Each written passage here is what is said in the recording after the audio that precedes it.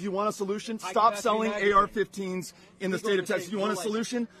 Have universal background checks. We don't have them. You want a solution? Red flag laws or extreme risk protection orders, which stop a shooting before it happens. You want a solution? Safe storage laws. Those are 4 solutions that have been brought up by the people of Texas. Each one of those has broad bipartisan support right now. We could get that done if we had a governor who cared more about the people of Texas than he does his own political career or his fealty to the NRA.